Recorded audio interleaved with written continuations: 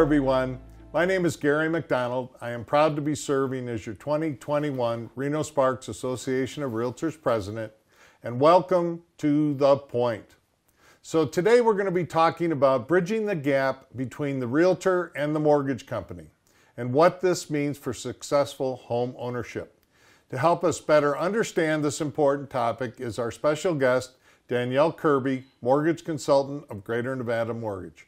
Good morning, Danielle. How are you today? I'm doing well, Gary. Thanks for having me. We just had a great conversation prior to filming, and you told me that you bring something very special to this, that you were an active realtor for a long time. I was an active realtor for 20 years before I got into lending. Oh, wow. So you bring something really special today, so I really appreciate that. Thank you. So let's talk about realtors and lenders working more effectively together to create realistic timelines to get a home from an offer into an acceptance, into a closing, into a new home for the buyers. Absolutely. So first thing that I discuss with my borrowers and agents is I can't read minds, believe it or not.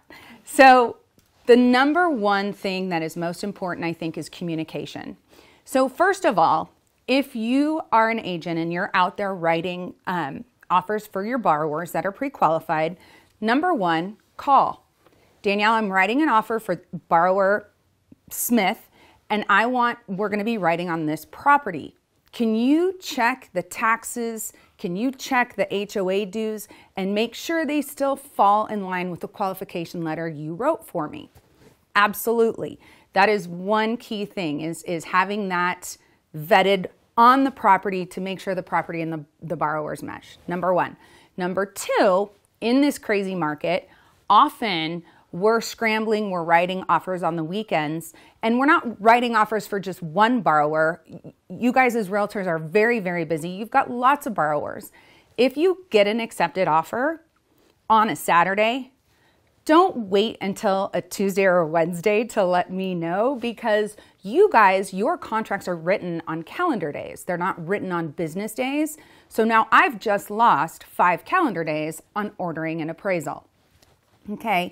Those are some of the things that I would say is number one, communication is the first step in making sure we're keeping in line with those timelines that are so critical in a contract. Great points. Now, we as an association have been pointing out, you're not the first lender we've had, and we've had this conversation before.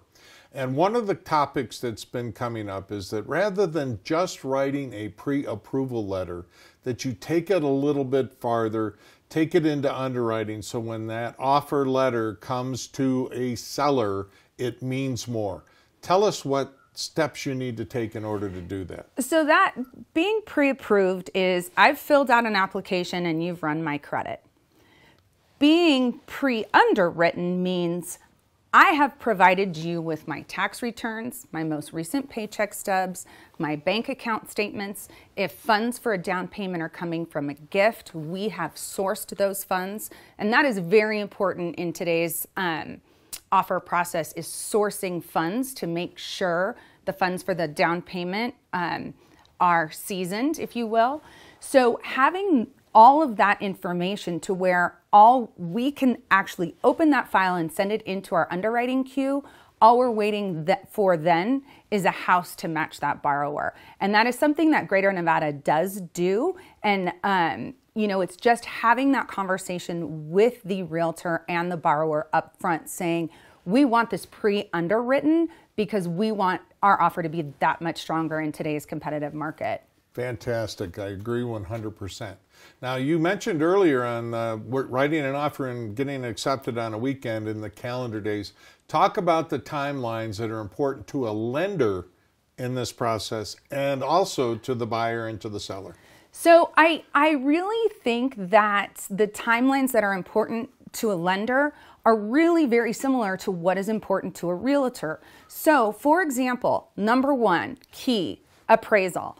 Appraisals on average are taking longer than 2 weeks. If you're writing your contract, I would allow for more than 14 days for that appraisal to be returned. Number two, because our market is so busy, Our preliminary title reports, we often see those taking longer than we have received them in the past. So again, working closely with your title company, knowing, hey, what is your time frame for returning prelims right now? Are we looking at 7 days? Are we looking at 14 days?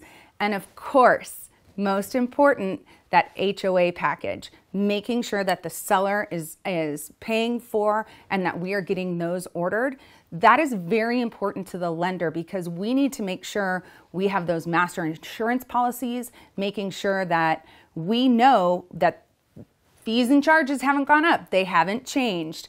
So those are very, very important to us. Now, I know you guys also have inspections, but again, for the lender, we really need those HOA docs, the prelims, and our appraisal. So you mentioned appraisal. You've mentioned it a couple different times now. Yes. And what I'm learning in the marketplace is that on a loan transaction, that appraisals can be taking a little bit longer. Absolutely. And are they getting more expensive, and can you address those points? Absolutely. So one of the things in Northern Nevada is I'm finding we don't have enough appraisers for the demand of our market. So it's supply and demand.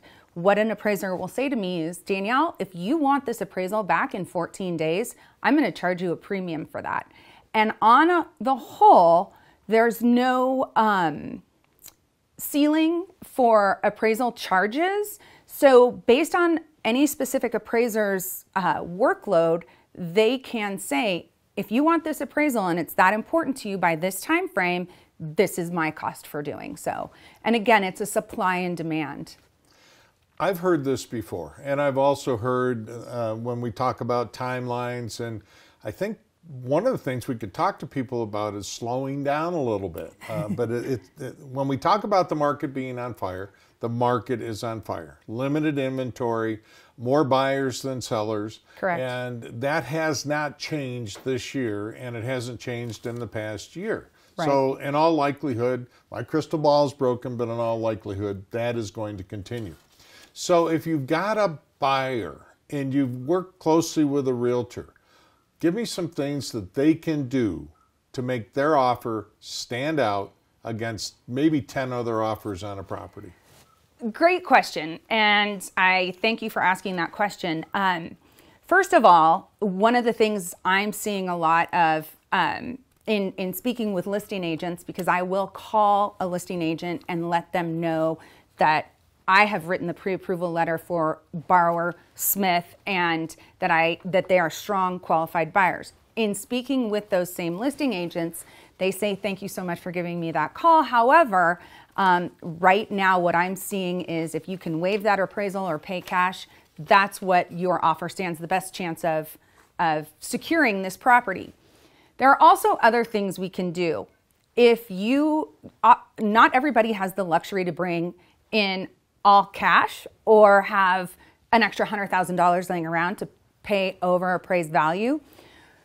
What you can do is, if you have a 20% down payment, how can we restructure that offer to where maybe you're putting 10% down and putting some funds aside to, in the event the property doesn't appraise, to have some funds set aside to pay over that appraised value. Ways you can structure the offer to get your offer accepted is, instead of just asking the seller to pay customary closing costs like the owner's policy of title insurance or half of the transfer tax, maybe as the buyer you say, Mr. Seller, I will pay those closing costs on your behalf because I really want your property. The other thing is, let's not ask for repairs. If you've already done your inspections and you know that there might be a leaky faucet, let's not worry about those little things and rather tell the seller, hey, we're just so thrilled that you're looking at our offer. We're not going to charge you little things here and there. We're going to just make our offer as solid as we can and move forward. Danielle, you bring a lot to the table, and I want to thank you for being here today. It's my pleasure. You bring up some great points. Now tell our audience how they can reach you. I actually work out of the branch on Vista and I-80 right there at the freeway. So you can either walk right into my office, You can also email me. My email is D, like Danielle, Kirby @gnms.com, or my phone number, which is my cell phone, you can text or call, is 775-830-1845. Danielle Kirby, thank you so much for being here today. It's my pleasure. Thanks for having me. You're very welcome. My pleasure. So thank you for joining me today for this segment of June's To The Point video series. Join us next week when Angelica Reyes, 2021 Trustee Director, interviews Jed Spendlove of Safe Embrace in our next segment in the To The Point video series. Thanks again for joining me today, and I'll see you next time when we get to the point. Have a great day.